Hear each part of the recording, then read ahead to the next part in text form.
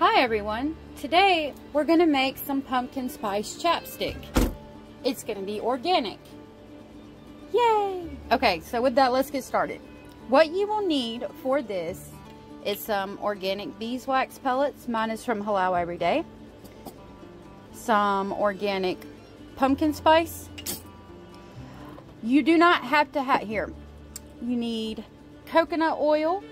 Mine is organic virgin coconut oil. I am choosing to add a little bit of castor oil and a little bit of vitamin E oil. Both of those are organic as well, just for the added benefits. You will need some chapstick tubes or whatever apparatus you want to put them in. Some pureed pumpkin. I have dehydrated pumpkin, so I'm going to use that.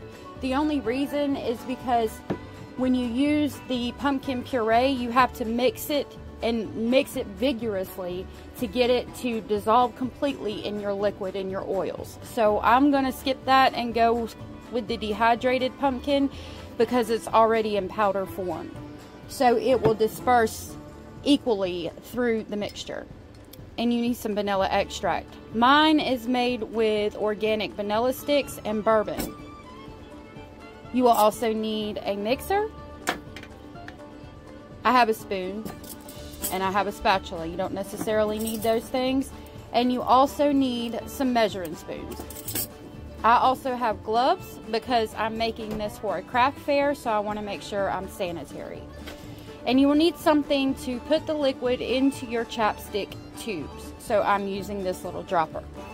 I have a crock pot that I'm going to use. You could use the double boiler system, which is where you put a pot on the stove with water in it and then you put a bowl on top and you use the steam from the water that's boiling underneath to melt the mixture that's in the bowl on top.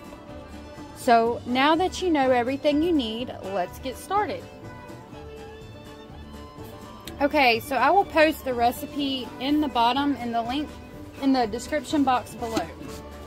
I'm going to go ahead and put my crock pot on low. I'm going to let it cook at a slow rate and melt so that I don't lose any of the added benefits of the things that I'm adding. I don't want to cook it too high because I don't want to lose any of the natural vitamins and things that could be in these products that I could keep if I just do it at a lower temperature. So our recipe calls for 6 tablespoons of coconut oil. However, I wanted to add organic castor oil and some vitamin E oil that are both organic. So what I'm going to do is 4 tablespoons of coconut oil.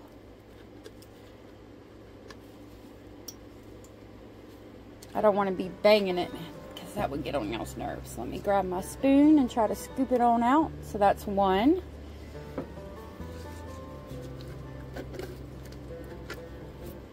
Sorry.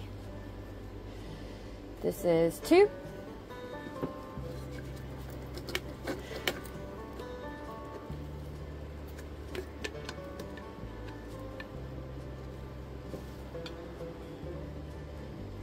This is 3.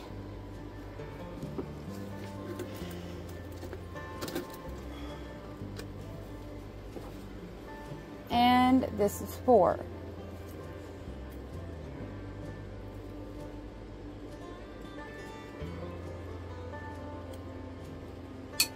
Now I'm going to add a tablespoon of my organic castor oil.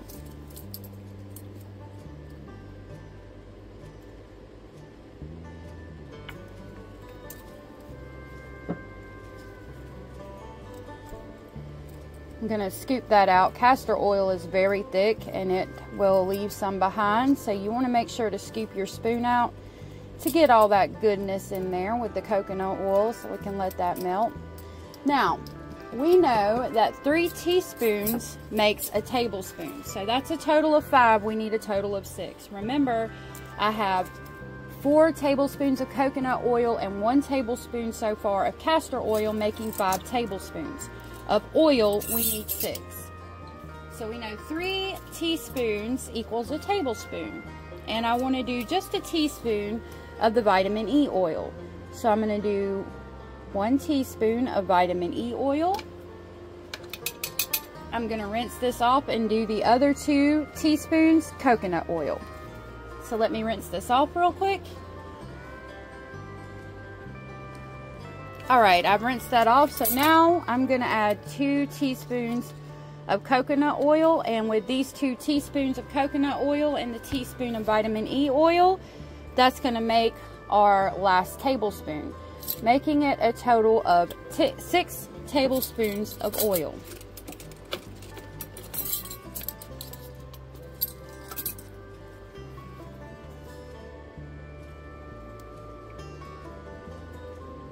Just want to scrape that off and try to get as much of that goodness in there that I can. Alrighty, so now I'm going to move all my oils out of the way, and we will get the beeswax and add that so they can all start melting together. So now I'm going to grab my organic beeswax from Halal Everyday, and we're going to add 3 tablespoons of beeswax pellets. So there's 1, there's 2, and there's 3. And again, I'm going to scrape this off to make sure to get all those little pellets in there. Alright, and we will let that sit and mix for a little bit. Let me show you what it looks like. Here are all those oils in the pan, in the crock pot, mixing together. I've got my little whisk here, and I'm just going to mix them together and let that sit and melt. When it's melted, we'll add our other stuff. Okay, so all of our oils are melted. Now I'm going to add 1 teaspoon of pumpkin puree. However, what I'm using is dehydrated pumpkin. So I don't need a whole teaspoon of that. I'm going to do a half a teaspoon of this. If you're using regular pumpkin puree, you would do a full teaspoon. So I added that, and now we need a teaspoon of vanilla extract, and it says 2 teaspoons of pumpkin spice. So I'm just going to grab a paper towel and wipe this off. Get all that dehydrated pumpkin off of my, oh, that's a half a teaspoon. Well, it still needs to be wiped off. I'm going to do 1.5 teaspoons of pumpkin spice, I think.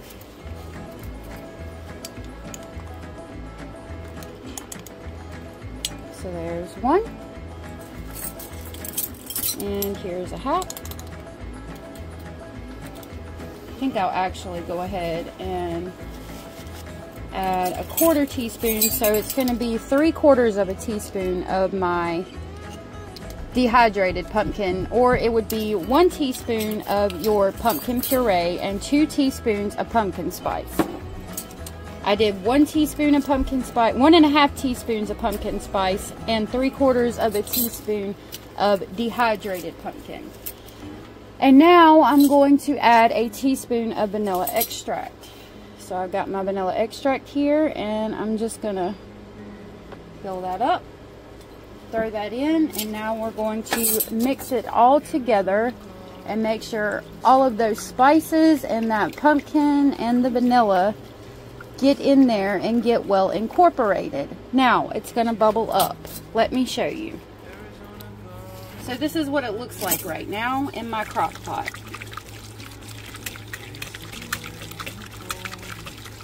When I mix it, you see the bubbles that it's forming on top?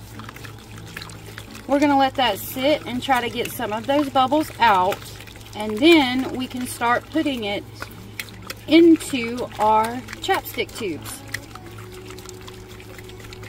Isn't that just a beautiful color? Okay, this is what it looks like after I've let it sit for about 20 minutes. I don't think I'm going to be able to get all the bubbles out of there, and I don't want all my spice to settle to the bottom. So I'm going to mix it up a little bit to try to not get too many bubbles in it.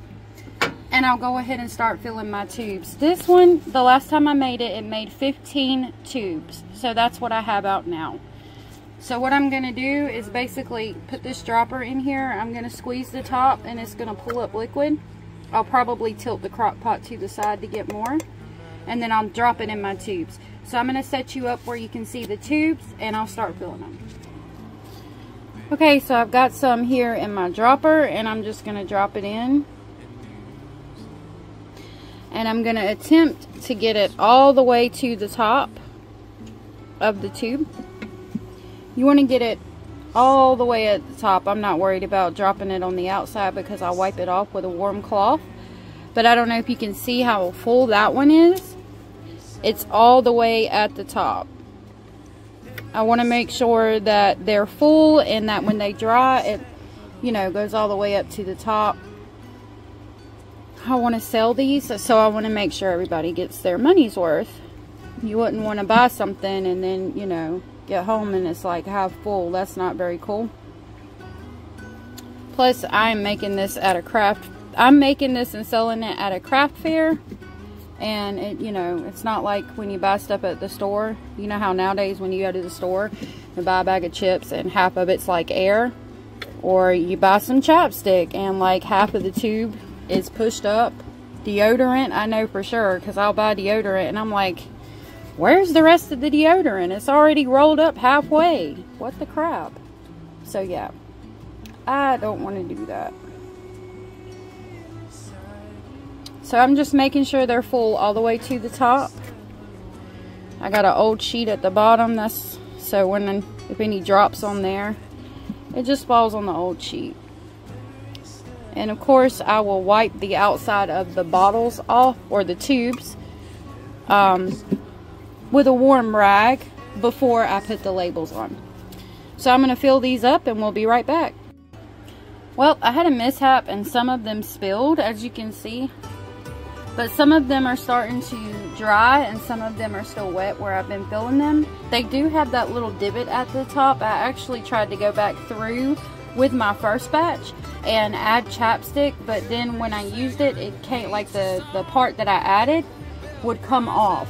Like it would be separate. So if I went through and tried to drop in extra where there is, like, you know, you can see the little yellow part, you know, it would make it another piece, unfortunately, which kind of sucks, but I don't want that to happen, so I'm going to leave them like this.